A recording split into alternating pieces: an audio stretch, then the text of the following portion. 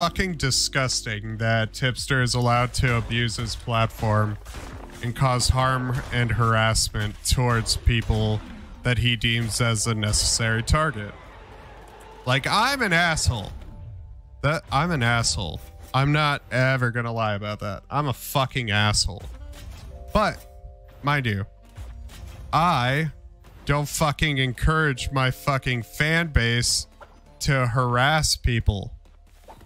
I don't encourage that. I don't condone that. That shit's fucked up. But yet, Tipster will harass people like me with lies. Yeah, that's been known.